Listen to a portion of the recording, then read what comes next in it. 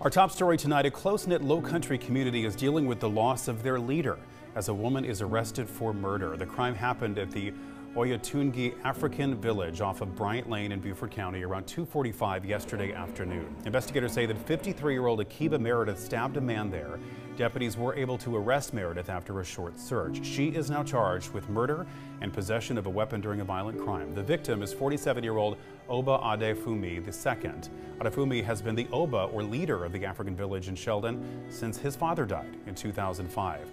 The Yoruba village was founded in the area in 1970, bringing the community and African religion to the Lowcountry. It is considered North America's oldest authentic African kingdom. Yoruba culture is preserved through historical documents, monthly festivals, decorative temples.